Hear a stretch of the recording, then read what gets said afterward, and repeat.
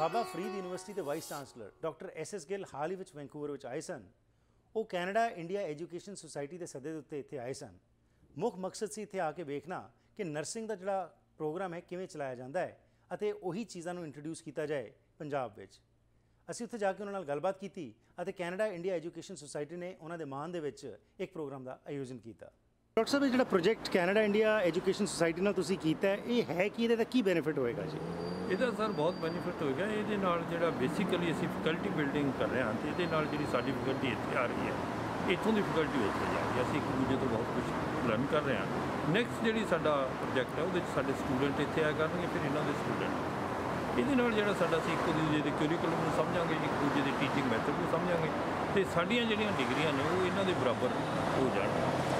Matching ਜਿਹੜੇ ਸਾਡੇ ਇੱਕ ਦੂਜੇ ਦੇ ਟੀਚਿੰਗ ਪ੍ਰੋਗਰਾਮ ਦੇ ਵਿੱਚ ਜਾਂ ਸਾਡੇ ਕਰਿਕੂਲਮ ਦੇ ਵਿੱਚ ਜੋ ਵੀ ਕਮੀਆਂ ਪੇਸ਼ੀਆਂ ਨੇ ਜਾਂ ਵੱਧ ਘੱਟ ਉਹ ਸਾਰੀਆਂ ਅਸੀਂ ਪੂਰੀਆਂ ਕਰ ਸਕਦੇ। ਸੋ ਜਦੋਂ ਅਸੀਂ ਐਜੂਕੇਸ਼ਨ ਦੀ ਗੱਲ ਕਰਦੇ ਹਾਂ ਜਿਹੜੀ ਮੈਮੋਰੈਂਡਮ ਆਫ ਅੰਡਰਸਟੈਂਡਿੰਗ ਤੁਹਾਡਾ ਹੋਇਆ, ਜਿਹੜੀ ਐਜੂਕੇਸ਼ਨ ਤੁਸੀਂ ਉੱਥੇ ਪ੍ਰੋਵਾਈਡ ਕਰੋਗੇ ਕੀ ਉਹ ਇੱਥੇ ਵੀ ਰੈਕਗਨਾਈਜ਼ ਹੋਏਗੀ? ਫਿਰ ਉਹ ਆਲਰੇਡੀ ਸਾਡੀ ਰਿਕੋਗਨਾਈਜ਼ ਹੈ। ਇਹਦੇ ਨਾਲ ਜਿਹੜੀ ਮਾੜੇ ਮੋਟੇ ਜਿਹੜੇ ਵਹਿਮ ਸੀ ਲੋਕਾਂ ਨੂੰ ਉਹ ਬਿਲਕੁਲ ਖਤਮ ਹੋ ਜਾਣਗੇ ਅਤੇ ਡੈਫੀਨੇਟਲੀ ਇਹ ਰਿਕੋਗਨਾਈਜ਼ ਹੋਏਗੀ। ਆਲਰੇਡੀ ਸਾਡੇ ਜਿਹੜੇ ਸਟੂਡੈਂਟ ਨੂੰ ਡਾਇਰੈਕਟਲੀ MSc ਦੇ ਵਿੱਚ ਅਸੈਪਟ ਹੋਣ ਲੱਗੇ।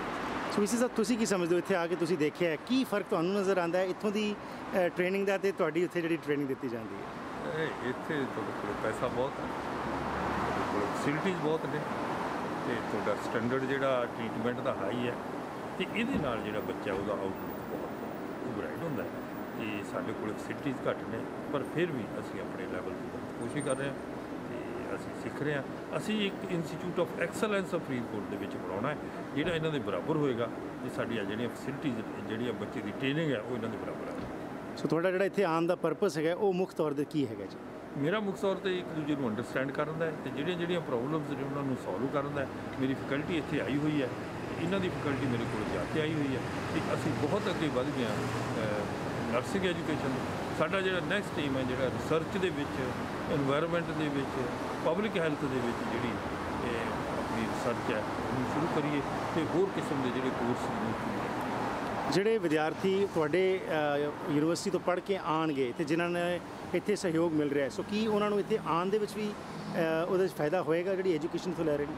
ਮੇਰਾ ਖਿਆਲ ਹੈ ਕਿ ਜੇ ਉਹਨਾਂ ਦੀ ਐਜੂਕੇਸ਼ਨ ਚੰਗੀ ਹੋਏਗੀ ਉਹਨਾਂ ਨੂੰ ਡੈਫੀਨੇਟਲੀ ਪ੍ਰੈਫਰੈਂਸ ਮਿਲੇਗੀ ਅਤੇ ਇਹ ਲੋਕ ਨੇ ਜਿਹੜੇ ਇਹ ਬੇਧੜਕ ਉਹਨਾਂ ਨੂੰ ਹਾਇਰ ਕਰ ਲੈਂਦੇ।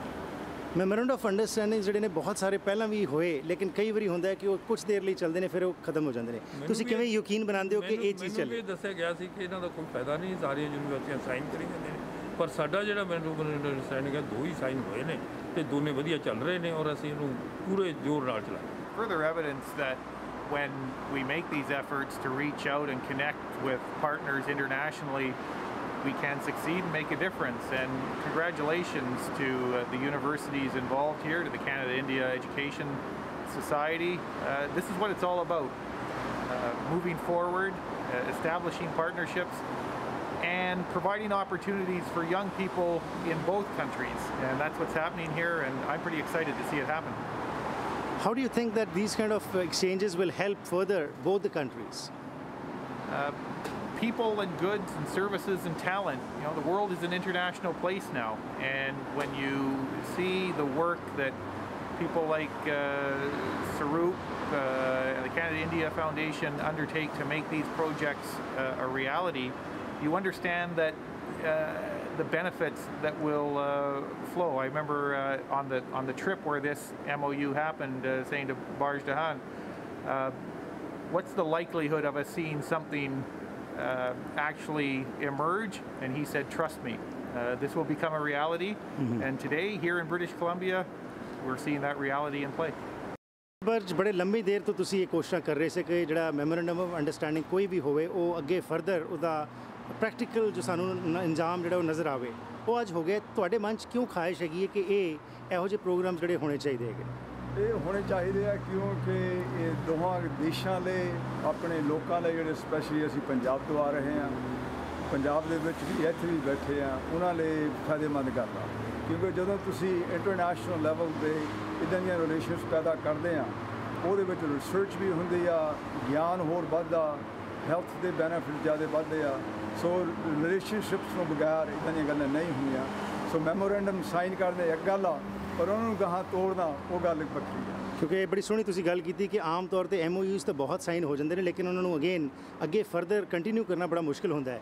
ਸੋ ਇਸੀ ਦੇ ਤਹਿਤ ਤੁਸੀਂ ਹੁਣ ਜਿਹੜਾ ਮਿਸਟਰ ਜਿਹੜੇ ਗਿੱਲ ਨੇ ਵਾਈਸ ਚਾਂਸਲਰ ਉਹਨਾਂ ਨੂੰ ਇੱਥੇ ਮੰਗਵਾਇਆ, ਉਹਦਾ ਕੀ ਮਕਸਦ ਹੈਗਾ? ਉਹਦੀਆਂ ਦੋ ਗੱਲਾਂ ਸੀਆਂ। ਇੱਕ ਤਾਂ UBC ਦੇ ਨਾਲ ਜਿਹੜੀ ਸਾਡੀ ਐਗਰੀਮੈਂਟ ਆ ਬਾਬਾ ਫਰੀਦ ਯੂਨੀਵਰਸਿਟੀ ਦਾ, ਉਹਦਾ ਡਿਫਾਈਨਡ ਐਗਰੀਮੈਂਟ ਨਰਸਿੰਗ ਦੇ ਵਿੱਚ ਹੋ ਗਿਆ ਸੀਗਾ। ਉਹਦੀ ਅਸੀਂ ਕੈਨੇਡਾ ਇੰਡੀਆ ਐਜੂਕੇਸ਼ਨ ਸੁਸਾਇਟੀ ਵੱਲੋਂ ਫੰਡਿੰਗ ਵੀ ਦੇ ਰਹੇ ਹਾਂ 3 ਸਾਲਾਂ ਲਈ ਸਪੋਰਟ ਕਰਨੇ ਲਈ। ਸੋ ਡਾਕਟਰ ਗਿੱਲ ਹੁਣੀ ਹੋਰ ਵੀ ਚਾਹੁੰਦੇ ਆ ਕਿ ਜਿਹੜੇ ਹੋਰ ਫੈਕਲਟੀਜ਼ ਜਾਂ ਮੈਡੀਸਨ ਜਾਂ ਹੋਈ ਜਾਂ ਪਬਲਿਕ ਹੈਲਥ ਹੋਈ ਜਾਂ ਇਨਵਾਇਰਮੈਂਟਲ ਸਾਇੰਸਿਸ ਹੋਵੇ, ਉਹਨਾਂ ਏਰੀਆਜ਼ ਦੇ ਵਿੱਚ ਵੀ ਇੱਦਾਂ ਦੀ ਰਿਲੇਸ਼ਨਸ਼ਿਪ ਵਿੱਚ ਚਾਹੁੰਦੇ ਆ। UBC ਦੇ ਨਾਲ ਵੀ, ਸਾਈਮਨ ਫਰੇਜ਼ਰ ਯੂਨੀਵਰਸਿਟੀ ਦੇ ਨਾਲ ਵੀ, ਉਹ ਇਸ ਕਾਰਨ ਵਾਸਤੇ ਉਹ ਆਇਆ ਕਿ ਇਹਨੂੰ ਹੋਰ ਗਾਹਾਂ ਮੂਵ ਕਰੋ। ਸੋ ਫਿਊਚਰ ਹੁਣ ਕੀ ਹੋਏਗਾ? ਜਿਸ ਤਰ੍ਹਾਂ ਹੁਣ ਇੱਥੇ ਆ ਕੇ ਇਹ ਫੈਕਲਟੀ ਵੀ ਆਈ ਹੈ, ਡਾਕਟਰ ਸਾਹਿਬ ਵੀ ਆਏ ਨੇ, ਤੁਹਾਡੀ ਵੀ ਫੈਕਲਟੀ ਇੱਥੋਂ ਗਈ ਹੈ, ਸੋ ਫਰਦਰ ਇਹਨੂੰ ਤੁਸੀਂ ਕਿਸ ਤਰੀਕੇ ਨਾਲ ਪ੍ਰੈਕਟੀਕਲੀ ਹੋਰ ਸਟਰੋਂਗ ਬਣਾਓਗੇ? ਹੁਣ ਇਹ ਗੱਲ ਕਿ ਅੱਜ ਨਵੰਬਰ ਦੇ ਵਿੱਚ UBC ਦੀ ਫੈਕਲਟੀ ਜਾ ਰਹੀ ਆ ਫਿਰ ਬਾਬਾ ਫਰੀਦ ਯੂਨੀਵਰਸਿਟੀ ਦੇ, ਉੱਥੇ ਇਹਨਾਂ ਨੇ ਕਾਨਫਰੰਸ ਕਰਨੀ ਆ ਜਿੱਥੇ ਪੰਜਾਬ ਦੇ ਸਾਰੇ ਨਰਸਿੰਗ ਕਾਲਜਸ ਦੇ ਪ੍ਰਿੰਸੀਪਲ ਜਾਂ ਸੀਨੀਅਰ ਫੈਕਲਟੀ ਉਹਨਾਂ ਨੂੰ ਸੱਦਿਆ ਜਾਊਗਾ। ਉੱਥੇ ਲੈਕਚਰਸ ਵੀ ਹੋ ਗਏ, ਪ੍ਰੋਗਰਾਮ ਵੀ ਹੋ ਗਏ। ਇਵੇਂ ਹੀ ਸਾਈਮਨ ਫਰੇਜ਼ਰ ਯੂਨੀਵਰਸਿਟੀ ਵੱਲੋਂ ਜਿਹੜੀ ਉਹਨਾਂ ਦੀ ਹੈਲਥ ਸਾਇੰਸਿਸ ਦੇ ਡੀਨ ਆ, ਉਹਨਾਂ ਨੇ ਇਕਰਾਰ ਕੀਤਾ ਕਿ ਉਹ ਫਰਵਰੀ ਦੇ ਵਿੱਚ ਬਾਬਾ ਫਰੀਦ ਯੂਨੀਵਰਸਿਟੀ ਜਾਓਗੇ, ਕਿਉਂਕਿ ਬਾਬਾ ਫਰੀਦ ਯੂਨੀਵਰਸਿਟੀ ਵਾਲੇ ਚਾਹੁੰਦੇ ਆ ਕਿ ਜਿਹੜੀ ਉਹਨਾਂ ਦੀ ਰਿਸਰਚ ਕਪੈਸਿਟੀ ਆ ਪਬਲਿਕ ਹੈਲਥ ਦੇ ਵਿੱਚ, ਇਨਵਾਇਰਮੈਂਟਲ ਹੈਲਥ ਦੇ ਵਿੱਚ, ਉਹ ਕਪੈਸਿਟੀ ਵਧੀ ਜਾਵੇ। ਸੋ ਉਹ ਉਹਨਾਂ ਦੀ ਅਸਿਸਟੈਂਸ ਲੈਣਾ ਮੰਗਦੇ ਆ ਕਿ ਇੱਕ ਤਾਂ ਕਨਸੈਪਟ ਬਣੇ ਕਿ ਇਨਵਾਇਰਮੈਂਟਲ ਹੈਲਥ ਦਾ ਪ੍ਰੋਗਰਾਮ ਕਿੱਦਾਂ ਤਿਆਰ ਕਰਨਾ ਪੰਜਾਬ ਦੇ ਏਰੀਆ ਲਈ, ਕਿਉਂਕਿ ਉੱਥੇ ਦੀਆਂ ਜਿਹੜੀਆਂ ਲੋੜਾਂ ਜਾਂ ਇਸ਼ੂਜ਼ ਆ ਉਹ ਥੋੜ੍ਹੀਆਂ ਜਿਹੀਆਂ ਵੱਖਰੇ ਡਿਫਰੈਂਟ ਆ ਸਾਡੇ ਨਾਲ। ਸੋ ਇਹ 2-3 ਗੱਲਾਂ ਬੜੀਆਂ ਟੈਂਜੀਬਲ ਗੱਲਾਂ ਆ। ਅਸੀਂ ਫਿਰ ਗੱਲਾਂ ਸਟੂਡੈਂਟ ਐਕਸਚੇਂਜ ਵੀ ਕਰ ਰਹੇ ਹਾਂ, ਮੋਬਿਲਿਟੀ ਪ੍ਰੋਗਰਾਮਸ ਵੀ ਕਰ ਰਹੇ ਹਾਂ। ਤਾਂ ਲੌਂਗ ਟਰਮ ਸਾਡੀ ਕਮਿਟਮੈਂਟ ਆ ਕਿ ਇਹ ਹੋਣਾ ਚਾਹੀਦਾ। How can the community be a part of all this effort? ਦੇਖੋ ਜੀ, ਮੇਰੇ ਨਾਲ ਅੱਜ ਡਾਕਟਰ ਗਿੱਲ ਹੁਣੀ ਗੱਲ ਕਰ ਰਹੇ ਸੀਗੇ ਕਿ ਬਈ ਬਰਜਿੰਦਰ ਸਿੰਘ, ਜਦੋਂ ਮੈਂ ਇੱਥੇ ਆ ਕੇ ਦੇਖਦਾ ਇੱਥੇ ਯੂਨੀਵਰਸਿਟੀਆਂ ਦੀਆਂ ਬਿਲਡਿੰਗਾਂ 'ਤੇ ਪ੍ਰੋਗਰਾਮਾਂ 'ਤੇ ਕਿਸੇ ਦਾ ਨਾਮ ਫੀਡਰ ਵਾਲ ਲੱਗਾ ਆ, ਕਿਸੇ ਦਾ ਸੌਰਰ ਸਕੂਲ ਆਫ ਬਿਜ਼ਨਸ ਲੱਗਾ ਆ, ਕਿ ਸਾਡੇ ਪੰਜਾਬ 'ਚ ਕਿਉਂ ਨਹੀਂ ਕਦੇ ਕਰਦੇ। ਸੋ ਮੈਂ ਉਹਨਾਂ ਨੂੰ ਕਿਹਾ, ਮੈਂ ਕਿਹਾ ਡਾਕਟਰ ਗਿੱਲ ਆਪਾਂ ਇੱਦਾਂ ਕਰਦੇ ਹਾਂ, ਆਪਣੇ ਜਿਹੜੇ ਸਾਡੇ ਪੰਜਾਬੀ ਵੀਰ ਭੈਣ ਆ ਇੱਥੇ ਕੈਨੇਡਾ 'ਚ ਬੈਠੇ, ਉਹਨਾਂ ਨੂੰ ਦੱਸੀਏ ਬਾਬਾ ਫਰੀਦ ਯੂਨੀਵਰਸਿਟੀ ਬਾਰੇ ਕੀ ਹੋ ਸਕਦਾ ਇੱਥੋਂ ਸੱਜਣ ਉੱਠ ਖੜ੍ਹਨ ਜਿਹੜੇ ਇੱਦਾਂ ਦੀਆਂ ਗੱਲਾਂ ਨੂੰ ਫੰਡ ਕਰਨ, ਕਿਉਂਕਿ ਅਸੀਂ ਵੀ ਫੰਡ ਇੱਥੇ UBC 'ਚ ਵੀ ਕਰ ਰਹੇ ਹਾਂ, ਸਾਈਮਨ ਫਰੇਜ਼ਰ, ਆਡਵਾ, ਖਾਰਲਟਨ ਦੇ ਵਿੱਚ ਵੀ, ਪੰਜਾਬ 'ਚ ਕਿਉਂ ਨਹੀਂ ਅਸੀਂ ਕਰ ਸਕਦੇ। ਸਰੂਪ ਜੀ, ਕੈਨੇਡਾ ਇੰਡੀਆ ਐਜੂਕੇਸ਼ਨ ਸੁਸਾਇਟੀ ਕੀ ਹੈਗੀ ਹੈ ਅਤੇ ਜਿਹੜਾ ਤੁਸੀਂ ਇਹ ਮੈਮੋਰੈਂਡਮ ਆਫ ਅੰਡਰਸਟੈਂਡਿੰਗ ਸਾਈਨ ਕੀਤਾ, ਇਹ ਕੀ ਇਸ ਦਾ ਬੈਨੀਫਿਟ ਹੋਏਗਾ ਲੋਕਾਂ ਨੂੰ? ਇਹ ਹਰਪ੍ਰੀਤ ਜੀ, ਜਿਹੜਾ ਕੈਨੇਡਾ ਇੰਡੀਆ ਐਜੂਕੇਸ਼ਨ ਸੁਸਾਇਟੀ ਆ, ਅਸੀਂ ਅੱਜ ਤੋਂ ਤਕਰੀਬਨ 20 ਸਾਲ ਪਹਿਲਾਂ ਸ਼ੁਰੂ ਕੀਤੀ ਸੀ ਸੁਸਾਇਟੀ। ਮੋਸਟਲੀ ਜਿਹੜਾ ਇਹਦਾ ਕੰਮ ਕੀਤਾ ਸੀ ਪੰਜਾਬ ਦੇ ਵਿੱਚ ਐਜੂਕੇਸ਼ਨ ਦੇ ਤਾਂ ਹੈਲਥ ਦੇ ਵਿਚਾਰ। ਤਾਂ ਜਿਹੜਾ ਇਸ MOU ਆ ਸਾਈਮਨ ਫਰੇਜ਼ਰ ਯੂਨੀਵਰਸਿਟੀ ਅਤੇ UBC ਸਕੂਲ ਆਫ ਨਰਸਿੰਗ, ਇਹਦਾ ਕੈਨੇਡਾ ਇੰਡੀਆ ਐਜੂਕੇਸ਼ਨ ਸੁਸਾਇਟੀ ਜਿਹੜੀ ਹੈ ਇਹ ਫੈਸਿਲਿਟੇਟ ਕਰ ਰਹੀ ਆ। ਅਸੀਂ ਇੱਕ ਕਿਸਮ ਦੇ ਵਿਚੋਲੇ ਆ। ਤਾਂ ਅਸੀਂ ਉੱਧਰੋਂ ਜਿਹੜੀ ਬਾਬਾ ਫਰੀਦ ਯੂਨੀਵਰਸਿਟੀ ਆ, ਇੱਧਰੋਂ ਸਾਈਮਨ ਫਰੇਜ਼ਰ ਯੂਨੀਵਰਸਿਟੀ ਆ, ਜਿਹੜੇ ਇਹਨਾਂ ਦੇ ਮੀਟਿੰਗਸ ਵਗੈਰਾ ਉਹ ਫੈਸਿਲਿਟੀ ਜਿਹੜੇ ਗੋਲ ਬਾਗ ਡਿਫਾਈਨ ਕਰਨੇ, ਉਹਦੇ ਵਿੱਚ ਇਹਨਾਂ ਦੀ ਹੈਲਪ ਕਰ ਰਹੇ ਹਾਂ ਤਾਂ ਕਿ ਜਿਹੜਾ ਇਹ MOU ਆ ਜਾਂ ਇਹਨਾਂ ਦੀ ਰਿਸਰਚ ਕੋਲੈਬੋਰੇਸ਼ਨ ਜਾਂ ਹੋਰ ਕੋਈ ਪਾਰਟਨਰਸ਼ਿਪ ਉਹ ਸ਼ੁਰੂ ਹੋ ਜਾਵੇ। ਤੁਸੀਂ ਕਿਉਂ ਸਮਝਦੇ ਹੋ ਕਿ ਜ਼ਰੂਰਤ ਹੈਗੀ ਹੈ ਇਹੋ ਜਿਹੇ? ਇਹਦਾ ਕੀ ਬੈਨੀਫਿਟ ਮਿਲੇਗਾ ਜੀ? ਹਰਪ੍ਰੀਤ, ਤੁਹਾਨੂੰ ਪਤਾ ਜਿਹੜੀ ਦੁਨੀਆ ਇਹ ਗਲੋਬਲਾਈਜ਼ ਹੋਈ ਹੋਆ, ਇਕੋਨਮੀ ਆ, ਐਜੂਕੇਸ਼ਨ ਦੀ ਆ, ਤਾਂ ਜਿਹੜੀ ਐਕਸਪਰਟੀਜ਼ ਆ ਇਹ ਕਦੇ ਕਿਸੇ ਇਕੱਲੀ ਯੂਨੀਵਰਸਿਟੀ ਕੋਲ ਨਹੀਂ ਹੈਗੀ। ਸੋ ਇਸ ਕਰਕੇ ਜਿਹੜੀਆਂ ਤੁਹਾਨੂੰ ਇੰਟਰਨੈਸ਼ਨਲ ਪਾਰਟਨਰਸ਼ਿਪ, ਜੇ ਤੁਸੀਂ ਵਧੀਆ ਯੂਨੀਵਰਸਿਟੀ ਵਧੀਆ ਐਜੂਕੇਸ਼ਨ ਦੇਣੀ ਆ ਤਾਂ ਰਿਸਰਚ ਕਰਨੀ ਆ, ਤੁਹਾਨੂੰ ਇੰਟਰਨੈਸ਼ਨਲ ਹੋਰ ਜਿਹੜੀਆਂ ਯੂਨੀਵਰਸਿਟੀਆਂ ਉਹਨਾਂ ਦੇ ਨਾਲ ਪਾਰਟਨਰ ਕਰਨਾ ਪੈਂਦਾ।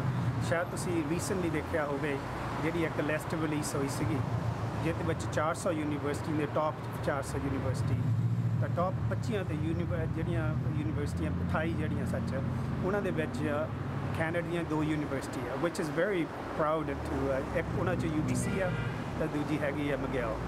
ਤਾਂ ਜਿਹੜੀਆਂ ਟੌਪ ਦੀਆਂ 400 ਇਹਨਾਂ ਦੇ ਵਿੱਚ ਤੁਸੀਂ ਦੇਖੋ ਤਾਂ ਇੰਡੀਆ 'ਚ ਕੋਈ ਯੂਨੀਵਰਸਿਟੀ ਇਸ ਵੇਲੇ ਹੈ ਨਹੀਂ। ਮੋਸਟਲੀ ਜਿਹੜੀਆਂ ਯੂਨੀਵਰਸਿਟੀ ਇੰਡੀਆ ਹੈਗੀ ਟੀਚਿੰਗ ਆ, ਰਿਸਰਚ ਕੰਪੋਨੈਂਟ ਇਹਨਾਂ ਕੋਲ ਬਿਲਕੁਲ ਥੋੜ੍ਹਾ ਆ। ਸੋ ਜੇ ਸਾਈਮਨ ਫਰੇਜ਼ਰ ਯੂਨੀਵਰਸਿਟੀ ਨੇ ਇਹ ਪ੍ਰੋਮਿਸ ਕੀਤਾ ਕਿ ਜਿਹੜੀ ਰਿਸਰਚ ਅਰਾਊਂਡ ਸਾਇੰਸ, ਜਿਹਦੀ ਹੈਲਥ ਸਾਇੰਸ ਆ ਜਾਂ ਪਬਲਿਕ ਹੈਲਥ ਪਾਲਿਸੀ ਆ ਤਾਂ ਇਨਵਾਇਰਮੈਂਟ ਆ, ਉਹਨਾਂ ਦੇ ਨਾਲ ਇਹ ਕੋਲੈਬੋਰੇਟ ਕਰਕੇ ਇਹ ਉਹਨਾਂ ਦੀ ਕਪੈਸਿਟੀ ਬਿਲਡ ਕਰੂਗੇ ਬਾਬਾ ਫਰੀਦ ਯੂਨੀਵਰਸਿਟੀ ਦੇ ਵਿੱਚ। ਤਾਂ ਉਹ ਹੈਗੀ ਫੈਕਲਟੀ ਐਕਸਚੇਂਜ, ਰਿਸਰਚ ਟੁਗੈਦਰ, ਇੱਥੋਂ ਵੀ 5-6 ਮਹੀਨੇ ਉੱਥੇ ਜਾਊਗੇ, ਪ੍ਰੋਫੈਸਰਸ ਜਿਹੜੇ ਆ ਰਿਸਰਚ ਇਕੱਠੇ ਕਰਨ ਲਈ, ਉੱਥੋਂ ਜਿਹੜੇ ਆ ਇੱਥੇ ਵੀ ਆਉਗੇ ਰਿਸਰਚ ਇਕੱਠੇ ਕਰਨ ਲਈ। ਇਸੇ ਤਰ੍ਹਾਂ ਸਟੂਡੈਂਟ ਐਕਸਚੇਂਜ ਹੋਊਗੀ।